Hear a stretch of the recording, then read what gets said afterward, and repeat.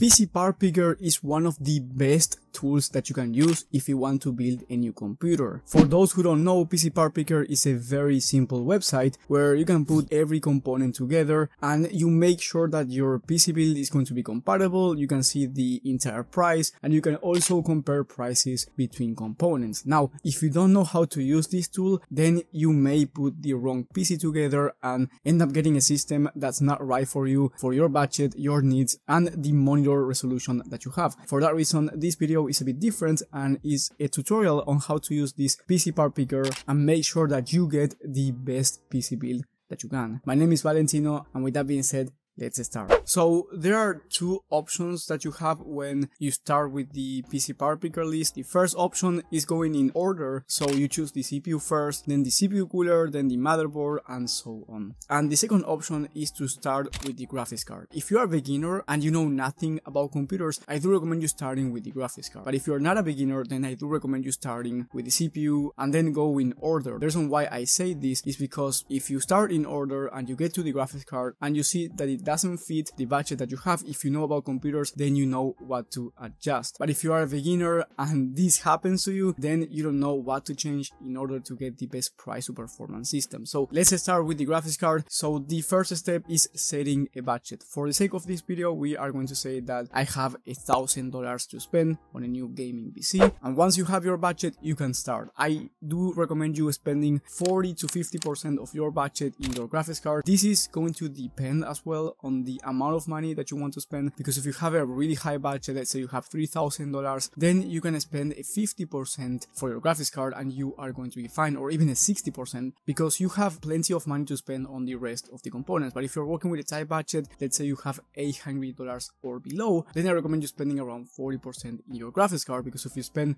50%, then you have to make sure that the other components are not going to bottleneck your graphics card, and it is harder this way because you have less money to spend. So it depends on your budget, but between 40 and 50% is the general rule of thumb for the graphics card, because it's the most important component when it comes to gaming, and you should always prioritize your graphics card and then get a CPU that will not bottleneck it. So let's start with the graphics card. Remember, we have $1,000 to spend, so I do recommend you setting the limit to $500 here, like that, since it's the 50%. Here you have to have some sort of PC knowledge because you want to find out which one is the best graphics card for you. Now, lucky for you, I have a complete video talking about the best PC builds for different budgets, different resolution, and also different games. So if you want to see that one, it will be in the top right of the screen. I'm not going to explain here what graphics card should you get, but for around $500, which is the 40 to 50% of your budget, we have some different graphics cards that I do recommend. And the first one that I like is the RX 6800. Right now it's going on a huge discount, which is around $360, as you can see, for the cheapest model, which is an XFX graphics card. Very good quality. Honestly, for $360 you are getting amazing 1440p performance, and that's going to be the graphics card that I'm choosing. Now, if I wanted to, I could go up to $400 to spend on the graphics card, but because the 6800 is such a good deal right now, I saved a couple of bucks and got a perfect GPU. Then I do like to continue with the CPU because, as I said before, it's the second most important component when it comes to gaming, and you must get a CPU that will not bottleneck your GPU. Now, for the 6800, I could go with something like a Ryzen 5 5600 or i5 12400F, but since I have more money to spend, I have around $1,000, let's try going with the Ryzen 5 7600, which is from the new AM5 platform, and as of right now is going for $148, which is an insane deal. Actually, I want to check if this is actually a real deal because it sounds like a scam. So if we go to Amazon and check here, as you can see, this is not very legit because it says shipped from this company and sold by this company. So you have to do some research here. So let's go to this company and see if they are legit or not. As you can see, they only have 6 ratings, which is not great because you always want to buy from a reliable company. So if we go to other sellers on Amazon, let's search for the Amazon one, which is going to be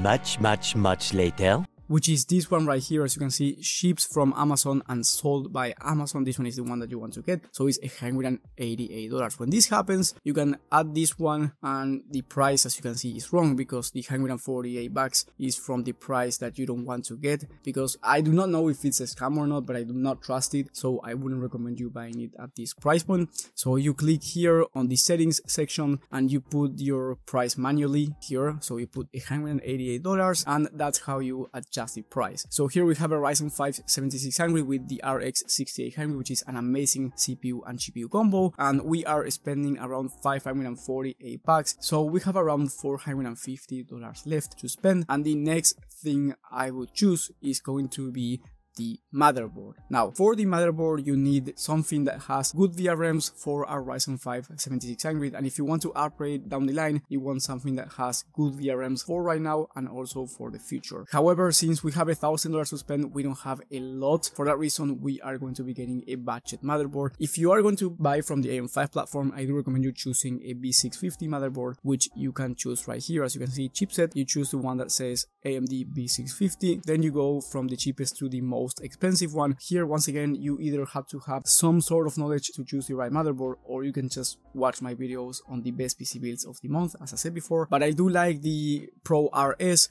It's going for $130. It's a great mid-range motherboard that's going to be great for right now, but also for the future if I eventually want to upgrade to something like the Ryzen 7 7800X3D, which is the fastest CPU in the entire market, or arguably the fastest one. So here we have $130 more, we have around $350 to spend, something around that number, and then we are going to choose the memory kit. I do like going to CL30 6000 MHz memory kits because this is basically the sweet spot for gaming, and I do like choosing 32 gigs of RAM because the price difference between 16 gigs of RAM and 32 gigs of RAM when it comes to DDR5 memory is not that much. So I'm going with 32 gigs of RAM. You can choose this by scrolling down and you go with 2 modules of 16 gigs, and then you sort by the cheapest one again. And here most kits are fine. You can see the reviews if you want. You can see this one has 21 reviews, 5-star rating, and it's from Team Group. I do like this kit, and it's only $98. Well, not only because it's not cheap, but it is not far away from the cheapest kit from Silicon Power, so I'm just going to choose this one. And then I'm going with the storage. The storage market right now is quite expensive, so I'm going with a 1TB Gen 3 or Gen 4 SSD. I do like the Kingston MB2 because I do know the market a little bit. If you don't know the market, you just go and you have to scroll down and then select Gen 3 here and Gen 4, and you choose at least 1TB, which is what I recommend for gaming. That's the minimum. You can go with 2TB if you have more money to spend and you want to download a bunch of titles, but since we have $1,000, as you can see, the cheapest one here is $60, and the Kingston MB2 is a Gen 4 drive for $61. And then we also have the Crucial P3, which is slightly faster than the Kingston drive, and it's going for the same price. So we are going to choose the Crucial P3, slightly faster than the MB2, as I said before. However, I just made a mistake. I didn't realize this is a Crucial P3, not the Crucial P3 Plus. The P3 Plus is the one that's faster, so we are going to go again to the MB2 and choose this one, which is Gen 4. So it doesn't really matter which one you get, to be honest, if you're going to do gaming, because you are not going to be achieving a higher performance because you get a Gen 4 or a Gen 3 drive. The difference is more for professional content creators, but since we are making a gaming build, it doesn't really matter. But if you see that a Gen 3 drive is the same price as a Gen 4, and you know that the Gen 4 drive is good quality, because this one is actually good quality, I tested it myself with this build right here, just go for it. So now we have around $170 to spend, and we have the case and power supply left. For the case, I do like the XT Pro Ultra from Fantex. It's going for $70 and it has 4 pre-installed fans. However, this is an ATX case, meaning that it's quite big, and the motherboard is micro ATX, so it might look a bit weird. Some people do not like it. I don't mind it, but if you want to go with a micro ATX case, you can go with this one right here, which is the Montec Air 100 ARGB. Let's search it up right here, Montec Air. We go from the cheapest one, and it's not available. And it's not that it's not available, I just realized that the RX 6800 is quite big. You can go here and check the size yourself. It's 340mm length, which is quite big, so for that reason I'm going to get the XT Pro Ultra anyway.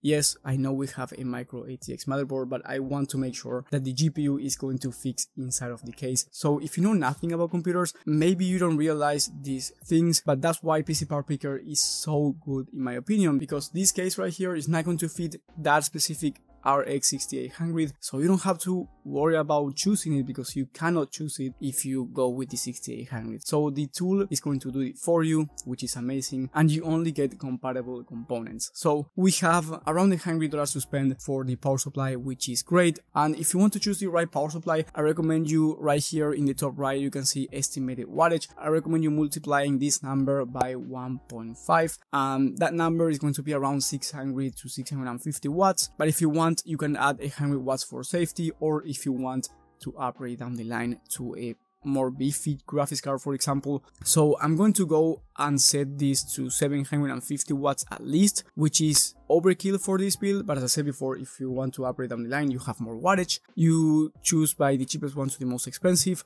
and here you have the PSU coolest list if you want to use it, which is a tool that's going to allow you to pick the best power supplies in the market, because if it says 80 plus bronze or 80 plus gold, that doesn't matter. The thing that matters here is the quality of the specific power supply, so that's why there's an entire list on the best power supplies that the community made, and you can go ahead and click that website. It's going to be down below in the description. Now, I do have some knowledge about these power supplies, and the one that I like usually is the NZXT C750 because it's going for $90, is A-tier rated, so great quality. I added to my list, and here we are at around $1,000, and we got a perfect build. I hope that you found this video helpful. Yes, I know I did not explain everything about these components because the video would be very long, but that's how I would recommend you making a PC list. Start with the graphics card, continue with the CPU, and then adjust from there. Now, the CPU cooler, I didn't add anything because the stock cooler from AMD is going to be enough for the 7600, but if you want to, for around $20, you can add a CPU cooler and spend a bit more. And as I said before, if you have no PC knowledge in terms of PC builds, I highly recommend you watching my video on the best PC build, because even if you learn on how to pick the right components, if you don't know what to pick, then you can make a mistake and buy the wrong system. Anyway, let me know what you think in the comment section, and if you have any questions regarding your situation about the gaming PC that you want to buy, you can ask me on my PC community. That's going to be in the top link in the description. Thank you guys for watching, thank you for the support, and I will see you on the next one.